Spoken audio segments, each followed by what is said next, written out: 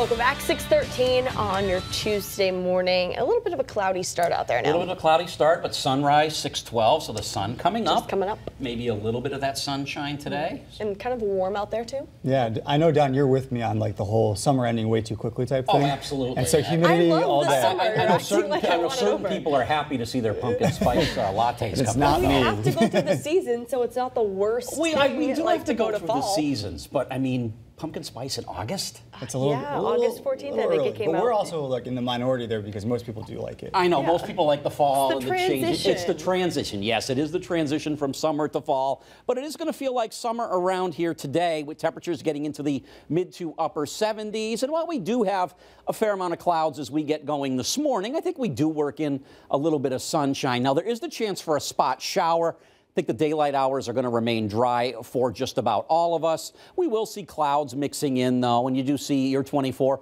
picking up on a couple of spot showers this afternoon into this evening.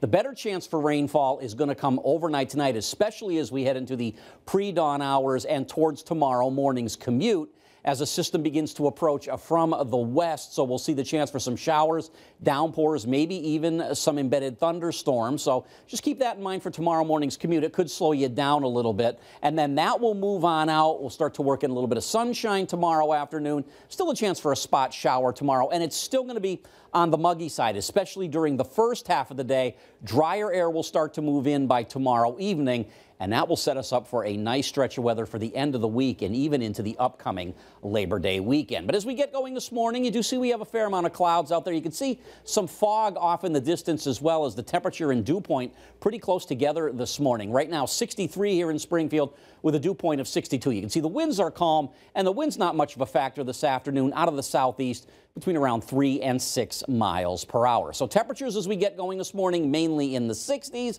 dew points in the upper 50s and lower 60s, but both the temperatures and the dew points climb as the day goes on. But no concerns out there this morning. Yes, we do have some clouds and a little bit of fog, but we are dry. You do see some shower activity well to our south and southeast. This is not going to be a factor for us. This is some tropical moisture out ahead of Hurricane Franklin, which is not an issue for us here in southern New England, except along the shoreline where it is going to kick up the surf and bring a high rip current risk as we head deeper into the week. But this tropical moisture combined with a trough off to our west over the Great Lakes, that's what's going to come through here tomorrow, and that's what's going to bring the chance for those showers and downpours in here just in time for tomorrow morning's commute. So I think for tomorrow morning, you're going to want to have the umbrella handy. But for today, sunshine, clouds, more clouds and sun.